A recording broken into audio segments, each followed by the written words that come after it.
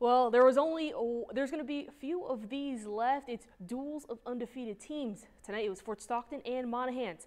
Both squads entered this game with a perfect 6-0 record, looking to hold on to that top district spot. The Panthers down 7-0 early and need a score from the one. That's exactly where Corbin Luna likes to operate, but this one looks short. But it does end up knotting this game up at 7 with the extra point, but the Lobos were all gas and no brakes, and we know that. Chino Navarrete launches a deep ball down the field to Nathan Wessels, finds his way under the ball and in for the long touchdown to extend the lead. More from the home team. This time, Navarrete calls his own number right down the middle, 21-7 post PAT, and Monahans would handle this one 56-21.